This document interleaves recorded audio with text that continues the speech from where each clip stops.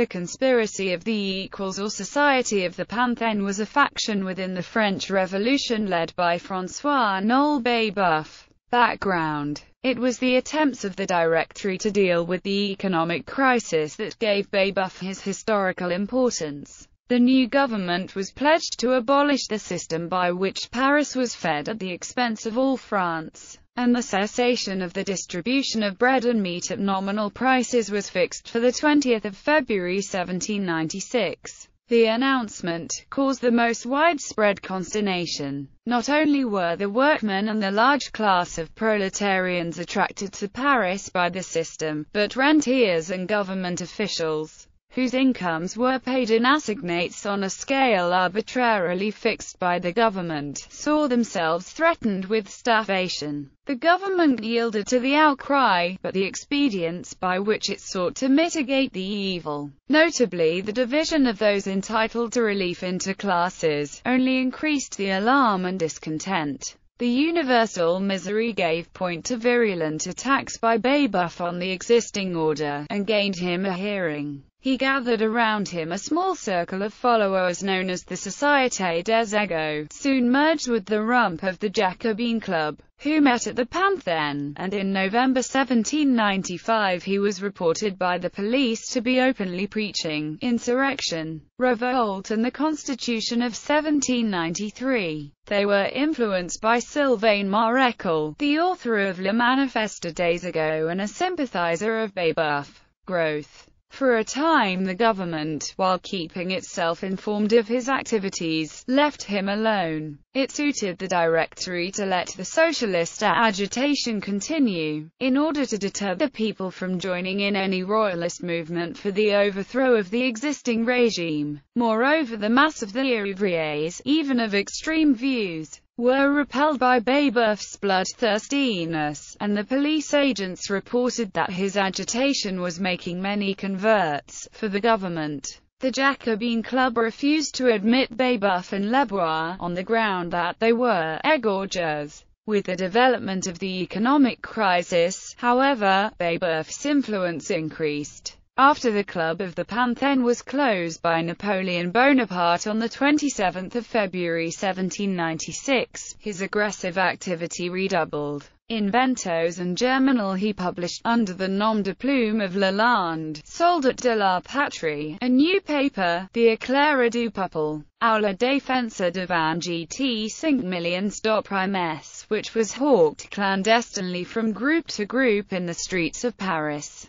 At the same time, issue 40 of the Tribune excited an immense sensation. In this Babeuf praised the authors of the September massacres as deserving well of their country, and declared that a more complete, the 2nd of September, was needed to annihilate the actual government, which consisted of starvers, bloodsuckers, tyrants, hangmen, rogues and mountebanks. The distress among all classes continued, and in March the attempt of the Directory to replace the assignats by a new issue of mandats created fresh dissatisfaction after the breakdown of the hopes first raised. A cry went up that national bankruptcy had been declared, and thousands of the lower class of ouvriers began to rally to Babeuf's flag. On 4 April 1796, the government received a report that 500,000 people in Paris were in need of relief. From the 11th of April, Paris was placarded with posters headed "Analyse de la doctrine de Babeuf, sic Tribune du Peuple," of which the opening sentence ran,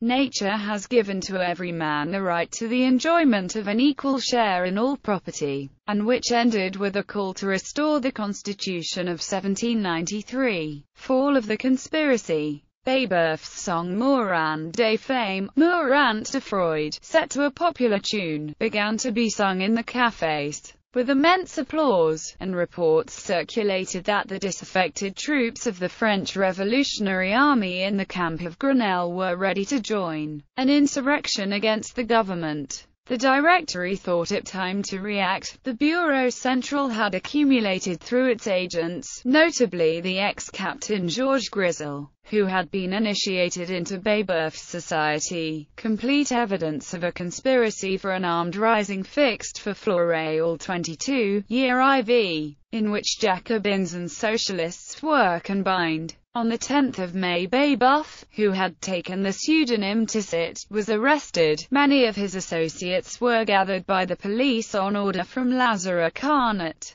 Among them were Auguste and Alexandre Dardet and Philippe Buonarrota, the ex-members of the National Convention, Robert Lindit, Jean-Pierre André Aymar, Marc-Guillaume Alexis Vadier and Jean-Baptiste Drouet, famous as the postmaster of Saint Menehould who had arrested Louis XVI during the latter's flight to Varennes, and now a member of the Directory's Council of 500. The government crackdown was extremely successful. The last number of the Tribune appeared on the 24th of April, although Lebois and the Ami du Peuple tried to incite the soldiers to revolt, and for a while there were rumors of a military rising. The trial of Babeuf and his accomplices was fixed to take place before the newly constituted High Court of Justice at Vendôme. On Fructidor 10 and 11, when the prisoners were removed from Paris, there were tentative efforts at a riot with a view to rescue, but these were easily suppressed.